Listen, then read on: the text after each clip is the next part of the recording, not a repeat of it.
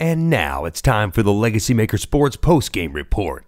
Hello everyone, Darrell Owens, Legacy Maker Sports Network. We're here live from the Rhode Center, and today with me I have Coach Tammi Reiss of the Rhode Island Rams. Coach Reiss, win 21 on the season, only 4 losses. This is big for the program. You're in your 3rd year with the program.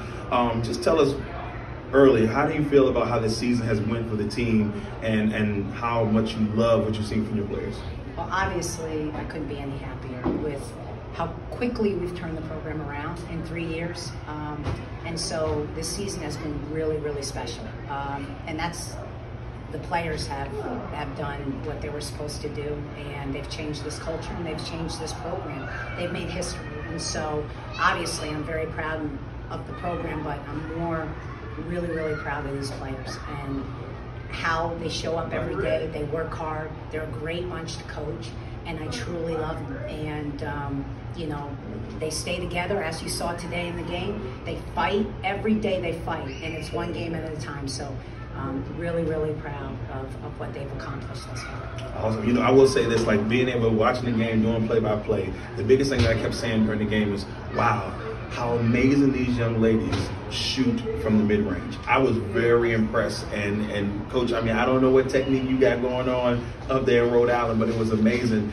Just tell me what you thought of how Elmore played today and how Tahan. It feels like the team as a whole did well, but those ladies were really killing it from the mid-range. What were your thoughts on them today? Well, everyone says the mid-range is dead. It's either, that's what they teach kids now, chuck up threes or get to the basket, and the mid-range is the worst shot in basketball. And you take what the defense gives you. So if you got the mid-range and you kill it, and Elmore and Tahan and Foposi, that's their best asset, is their mid-range. And Desi is a mid-range killer. Not having her against Dayton really hurt us offensively. So they were special today against that 3-2 zone that they threw. It was really imperative we get the ball to the high post and make some shots today and then spray it from there. But I thought they played really, really well offensively, our big three. I call them the big three because they are. Our team goes as they go, not just offensively, but rebounding wise too. They do a lot for us on the glass. Well, like I said, I was super duper impressed. This is my first time actually getting a chance to see Rhode Island. We've seen a lot of teams over the last couple of years, but getting a chance to see them in person today, you've done a phenomenal job with this team. Now, last week, obviously, that tough loss to Dayton, but now you get an opportunity to head to Dayton and take care of business this week. What are you telling the ladies heading to that game? Well, we got one game before it. It's our senior night. It's going to be very emotional. We have some kids that they're going to leave us. They've turned this program around. So we got Bonnie's at home. That's what we're focused on. We got to get that win. And after that, then you set your date with Destiny. And hopefully we'll be full, we'll be full throttle where we have Elmore and we're healthy. And I want another shot at them. But we do not overlook Bonnie's.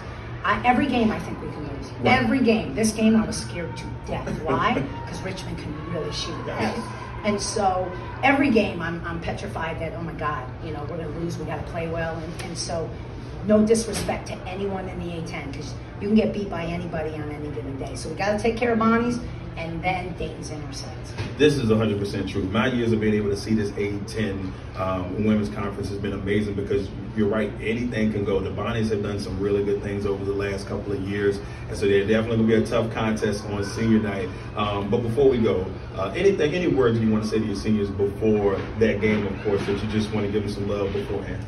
I owe them everything. This program was bottom of the A10. We were a beaten dog. And Manu, MP, they were the first to commit. When you're a loser and you're trying to sell a dream to kids, I owe them everything. So I'll ride and die with them, because they committed when no one wanted to come to Rhode Island. And then they built it, and then suddenly Dolly committed, and the transfer came in, and suddenly it became a destination. We were getting kids like Desi Elmore, first team all Big East, all. Right. We're getting Shan from prom. And so, but it started with those two, and no one else would give us the time of day. I couldn't get an American kid to call me back to save my life. And so we really do. We owe them everything.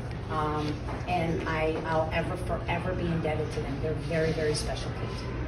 All right, ladies and gentlemen, Coach Tammi Reiss, Rhode Island Rams. It's not over just yet. Bonnie, and then Dayton, and then the A-10 tournament where anything can go. It will happen in Delaware. I'm Darrell Owens, Legacy Maker Sports Network. Coach Reiss, I appreciate you. Thank you. Until next time.